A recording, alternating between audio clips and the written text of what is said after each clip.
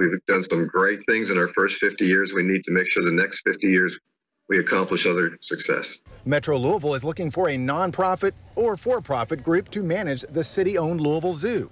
30 years ago, most of your zoos were owned and operated by cities, counties, and states.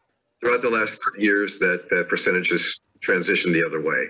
If the 120 full-time zoo employees are no longer city workers, the zoo can reduce the high costs of a public pension and government health insurance. And it's through this RFP process, it's another huge consideration, is making sure we have the best outcome for the staff, because they are great people.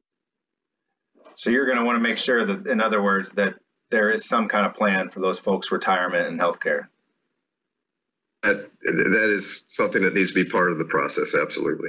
Zoo Director John Walczak says whoever takes over must also promise to continue to renovate exhibits in an award-winning fashion while keeping ticket prices accessible. Our last 3 major exhibits have been voted the best in the AZA, which is basically, that's a global accrediting association. So we've created 3 of the best exhibits in the world.